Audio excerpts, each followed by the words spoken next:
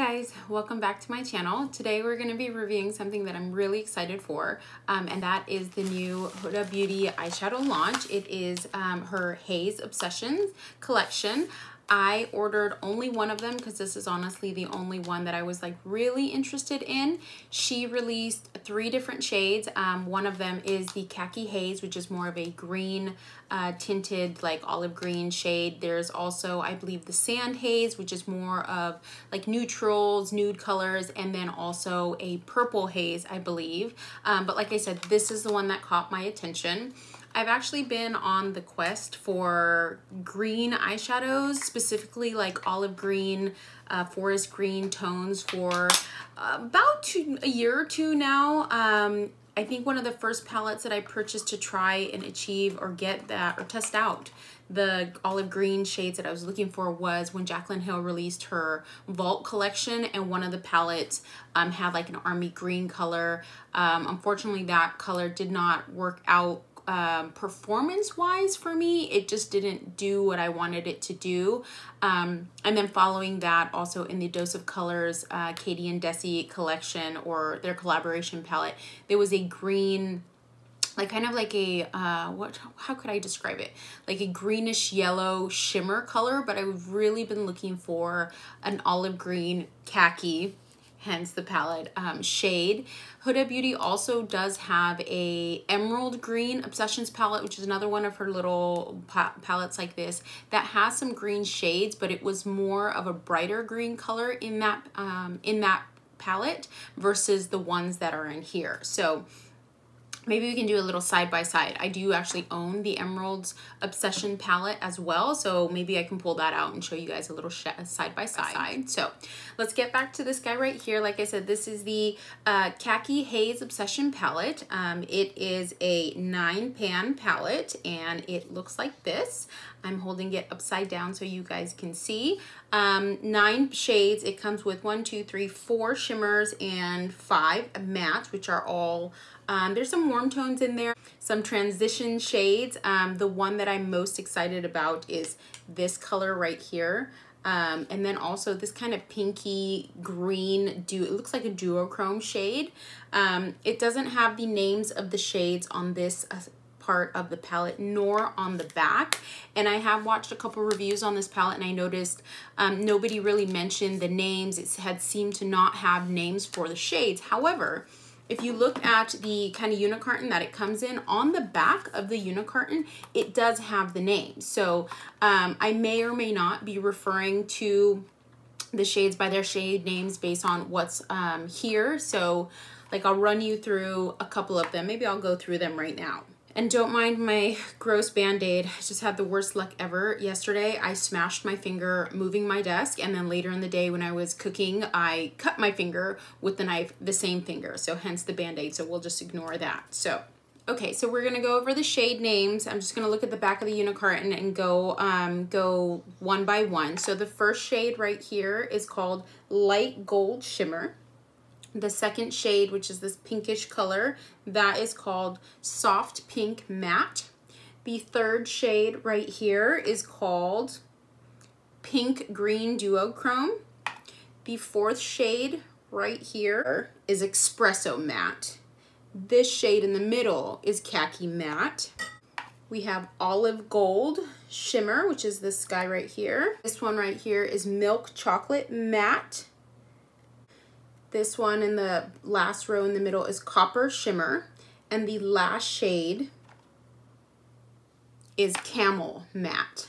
So those are the 9 names. Again, if you wanted to, for whatever reason, know the names of the shade, it is on the back of the unicarton, so you can always look there. So what I thought we'd do today is test it out. I'm gonna do an eye look using these shades and see what we come up with. Like I said, I'm most excited about this olive green shimmer and this duochrome pinky color.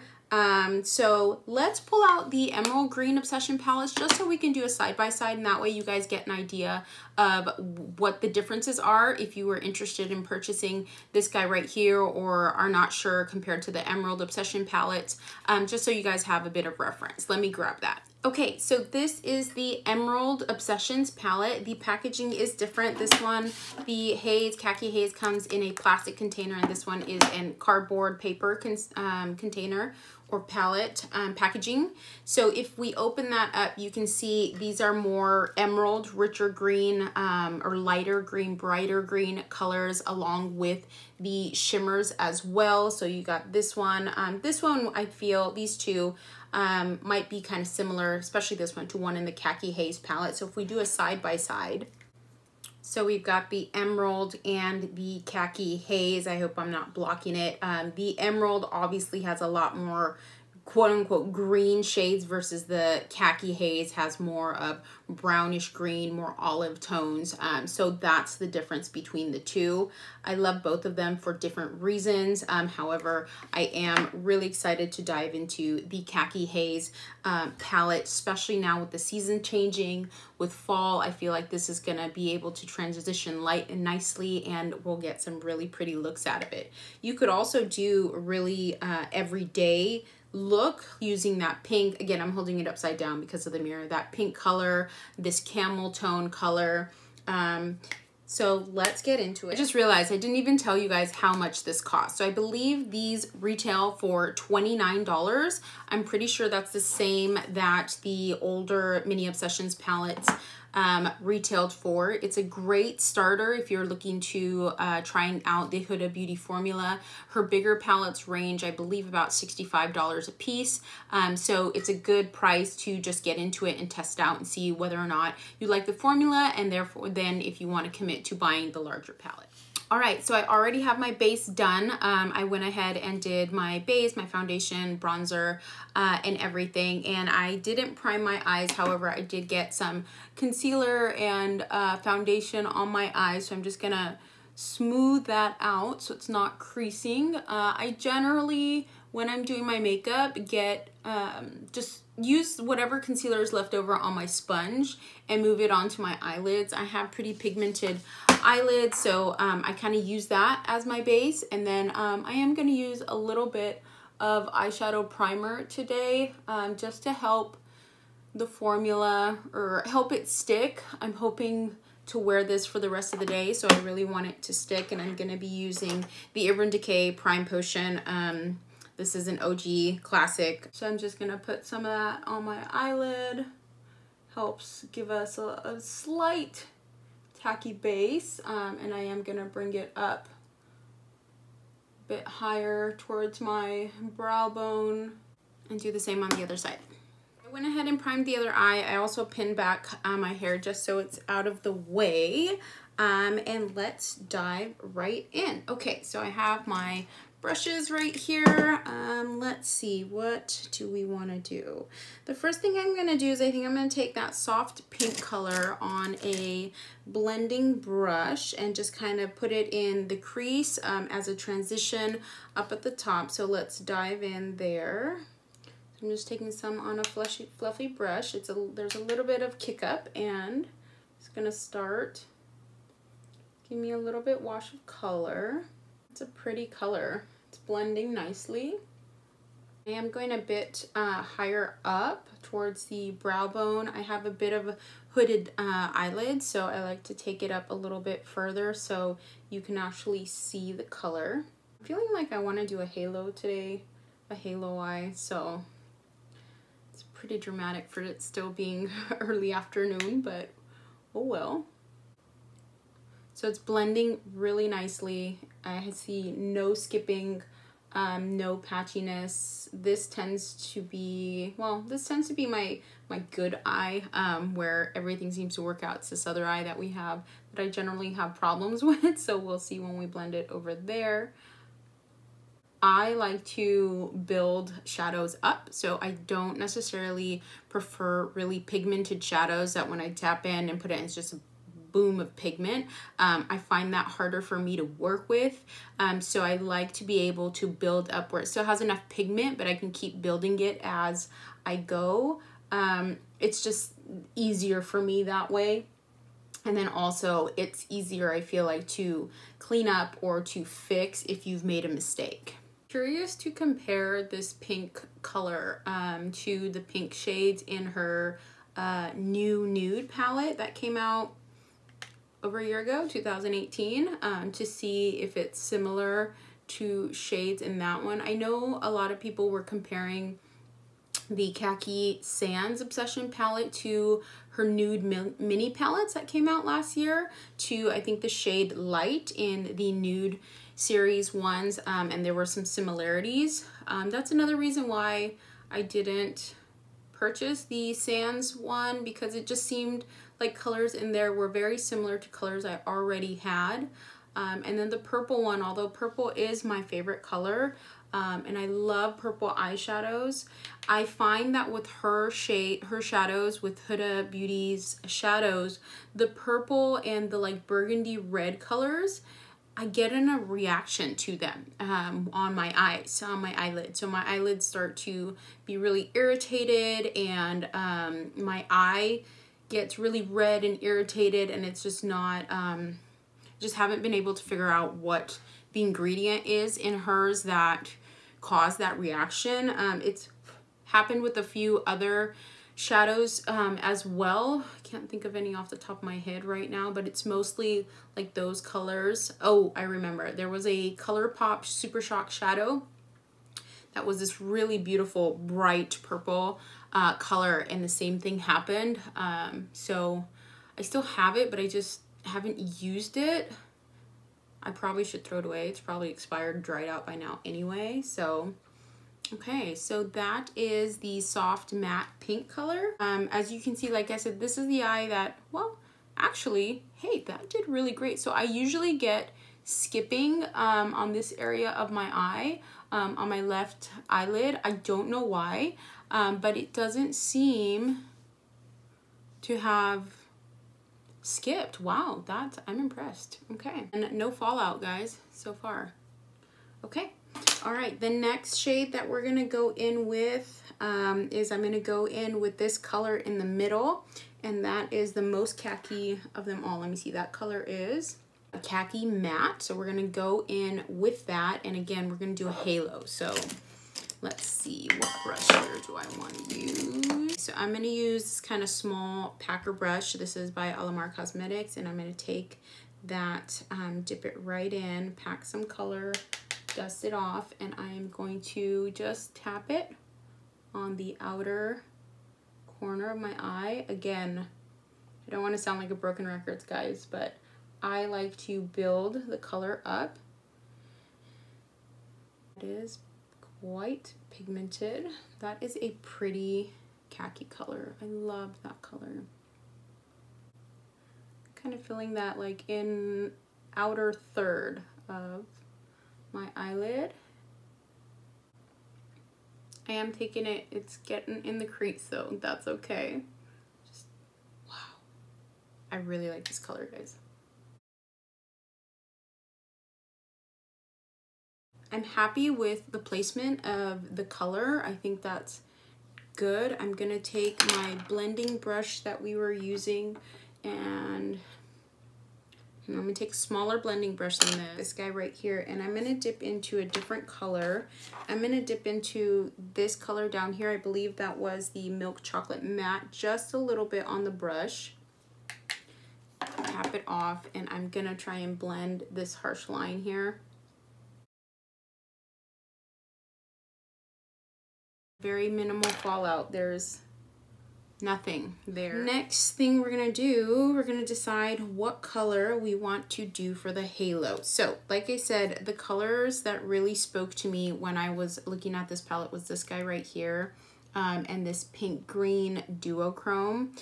I kind of am leaning towards doing the pink green duochrome, although the olive green shimmer is so pretty. Okay, we're gonna go in with the pink green duochrome. So I'm gonna do it on a brush first, a flat shader brush, and then if that doesn't work, we will do it with our fingers. So going into that pink green duochrome color, not much seems to be coming off on the brush. Okay, the brush is a no. we're gonna go in with our finger. So I'm gonna go in with my ring finger and just kind of really go in there so you can see the color there and set it, ooh, wow, right in the middle. Take it up into the crease. Oh, that's really pretty. Oh, I like that. It seems to be a little stiff in the pan. So you can see, you know, I've dipped my finger in. It seems to be a little stiff in the pan, but it is coming off pretty pigmented on my finger. I don't remember her other shimmers doing that. I recall them to be a lot more creamy to the touch, but maybe that's just me. Yeah, that's really pretty. So I'm gonna take it up into the crease. I kind of want to play with one of the other colors, so maybe do like the olive green shimmer kind of on the side. So let's try that. Yeah, the olive green shimmer seems to be a lot more creamy than that duochrome, and so I'm just gonna tap that on the edges where it blends in with the darker color. Okay, can't really see it. It did dull down a bit of that pink, so I don't think I like that. I like the pink to be the pop in the middle. Okay, there we go. And so that's what we have so far. So I'm going to go back in with that khaki color and just tap just on the sides. So I'm noticing with that pink, now that I'm looking in a bigger mirror, there is quite a bit, there is some fallout. So it was probably a good thing that we used that primer to help most of it stick. I think the next time I use this palette, I will do my eyes first, just because let's try and dust that off and see how much of it comes off. So I had powdered my under eye, but I didn't put a lot of powder. Yeah, those flecks are sticking to my face. I've got quite a bit here in this area. So I would suggest doing your eyes first if you plan to use this palette, especially using the glitters, because it's just everywhere. Okay. All right, well, I really like that. So let's go ahead and just blend out here these lines. Okay, all right, I'm gonna do the other eye and I will be right back and we can do the lower lash line. Okay, other eye done. So on this eye right here, I did do something different. I ended up just going straight into that duochrome shade with my finger versus using the brush. And I feel like with that, there was a lot less fallout on this eye. So I would say if you're gonna use the duochrome, definitely do it with your finger and not with a brush. Or if you're gonna use a brush, maybe spray it with some setting spray or some Fix Plus before you go in. Or just to be safe on both ends, just do your eyes first. But I'm really liking the way this is turning out. I think it looks really pretty.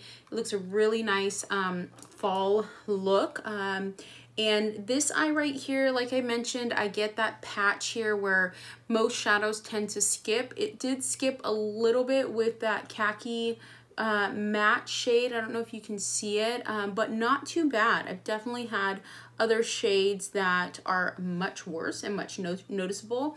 And so once I do my mascara, it likely won't show. Or if you're gonna wear falsies, if I wear falsies, then it doesn't show at all. So I'm really happy with it. Let's go ahead and do the lash line. I'm not, how do I say this? I really like a blank lash line usually. However, with this look, I feel like we could take it a little darker. I'm gonna go in with the shade, I'm gonna kind of mimic what I have going on top.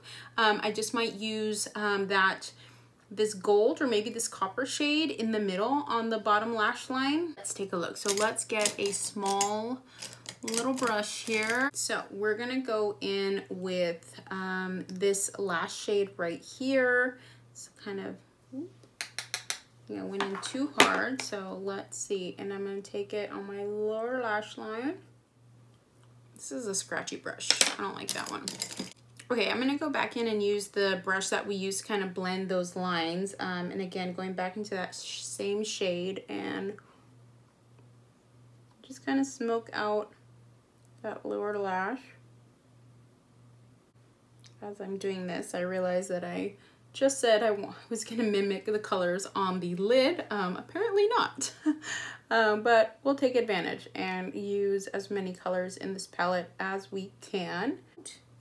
I'm going to do the same thing on the other side. Okay, so we got both of them there. I like the way that's looking. Let's do a little bit of liner on my waterline. I'm gonna do this ColourPop. It's kind of like a bronzy shade. It's called Overboard. This is one of their gel cream liners.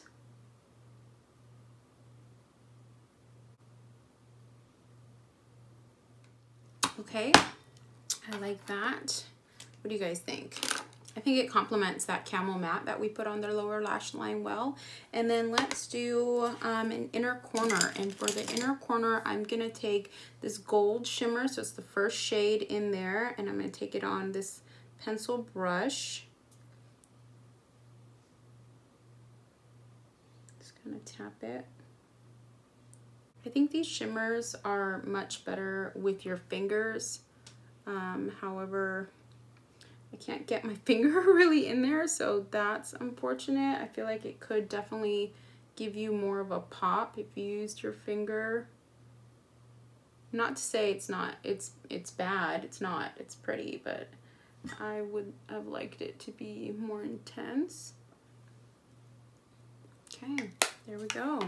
All right, let me do some, I'm gonna do my mascara, finish off my face. I still need to do my blush, and then we'll come back and talk about our final thoughts. And we're back with the finished look. So I went ahead and did my highlight, my blush, mascara, and I did kind of a nude mauve lip, which I think complements this eye look nicely. Overall, guys, I really like the way this eye look turned out. I haven't done a halo in forever, but this is really pretty. My only con, I would say, with this palette would be the fallout on the shimmers. That duochrome, I had hoped it to be a bit more intense in pigment when I put it on. So note to self and note to you guys, if you're going to use that duochrome, number one, using your fingers probably the best. Number two, if you're going to use a brush, a setting spray. And number three, probably do your eyes first before you do your base. Yeah, so I really love it. I love the shades. This is exactly the kind of khaki green color that I've been looking for. So I'm really happy with that. The price on it, $29, not bad at all. It comes with a great mirror. You guys saw me using it throughout this review and tutorial. So really, I think it's a steal. If you've been interested in trying out the Huda Beauty formula, I think getting one of these mini obsession palettes is a great way to get yourself introduced to it and try it out. And that way, if you want to commit to the larger palette, I prefer the small ones from the larger palettes anyway. So yeah, the Khaki Haze Mini Obsessions palette, $29, available at Sephora, at the Huda Beauty shop, or Shop Huda Beauty website. I will put a link in the description box below if you guys want to check them out. They're not affiliate links. I'm just putting the straight link to Sephora and to Huda Beauty's shopping website. So I hope you guys like this look. Leave a comment below. Let me know if you picked up any of the Haze Mini Obsessions palettes, which one you picked up, and also if you liked it or not. Also, if you like this eye look, give me a thumbs up and share this video. It really helps out my channel as I'm starting out, and I hope to see you guys in my next video. Bye, guys.